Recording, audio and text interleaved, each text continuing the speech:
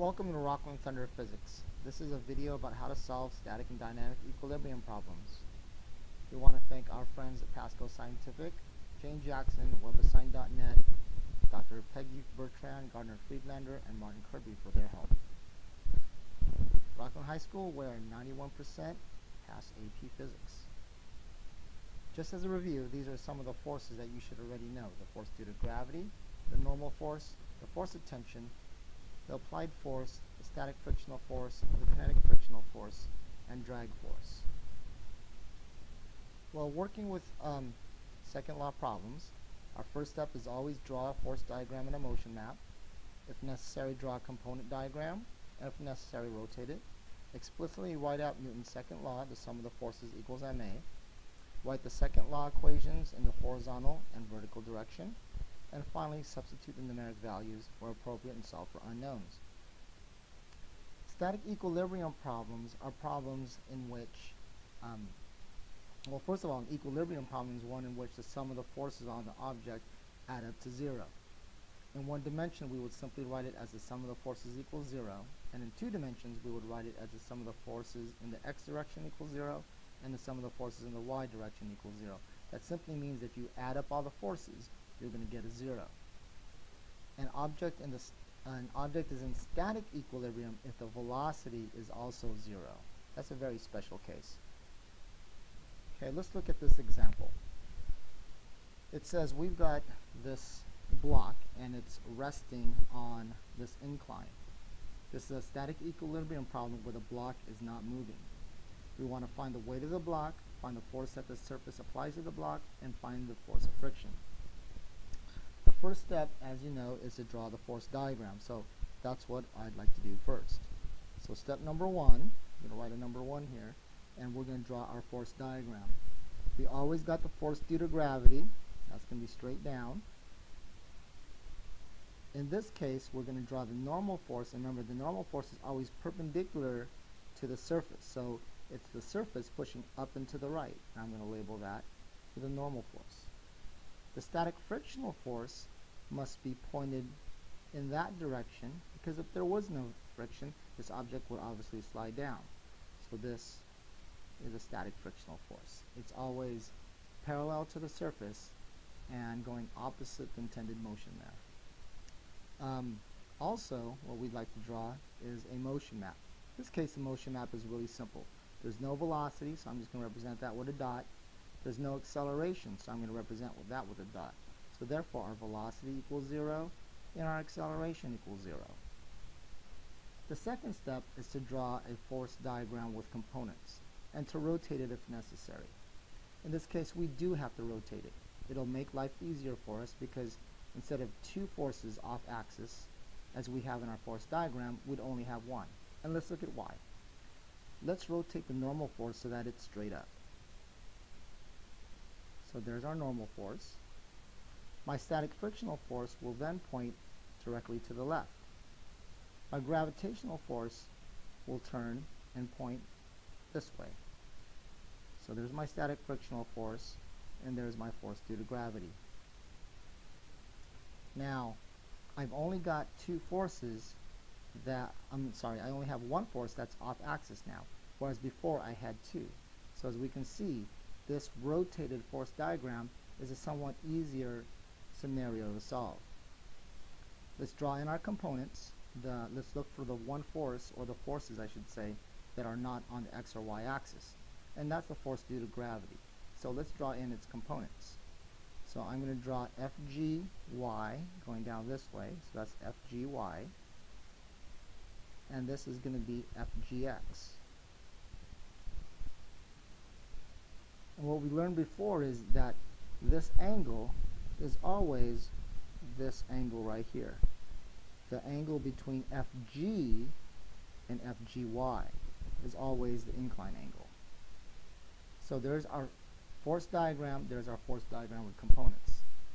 Step 3 is to always explicitly write out Newton's second law.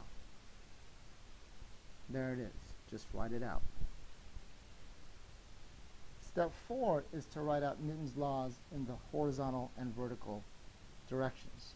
So step 4, I'm going to write out Newton's second law in the horizontal, and I'm going to write out Newton's second law in the vertical.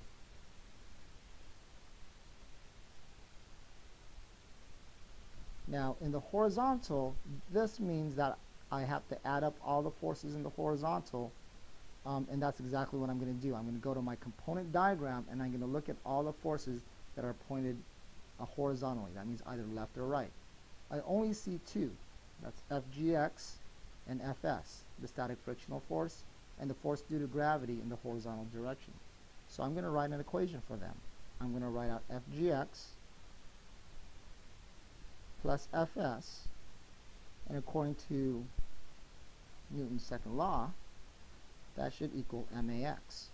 But remember that we had no acceleration in any direction according to our motion map here. So since there's no acceleration, this is going to also equal 0. Let's look at our equation in the y direction. In the y direction, we've got Fn and Fgy as our only vectors pointing vertically. So in this case, I've got Fn plus Fgy also equaling may, and also because there's no acceleration in either the vertical or the horizontal, that's also going to equal 0. So there, I've done my first 4 steps. Step 5 is to calculate out all the things that we know. So we know, for example, certain things like the force due to gravity. That's something that can be solved. So let's go over here and let's go to step 5. I know that the force due to gravity is equal to the acceleration due to gravity, negative 9.8 meters per second squared, times the mass. So that's the equation for it. Let's put in the actual values. The force due to gravity is equal to negative 9.8 meters per second squared, and I multiply that, in this case, times a mass of 30 kilograms. Always make sure you know whether they're giving you the mass or the weight. In this case, because it's in kilograms, they've given us the mass. So I'm going to solve that. I'm going to put that on my calculator, and my calculator says that comes out to negative 294 newtons. Well, now that I know that this force due to gravity is negative 294 newtons, I can find these other two sides of this right triangle using SOHCAHTOA. So FGY, let's solve for FGY first. Actually, let's solve for FGX first, okay? This horizontal component. FGX is opposite the angle, and since I have the hypotenuse, I'm going to use CA in SOHCAHTOA. So the cosine, check that.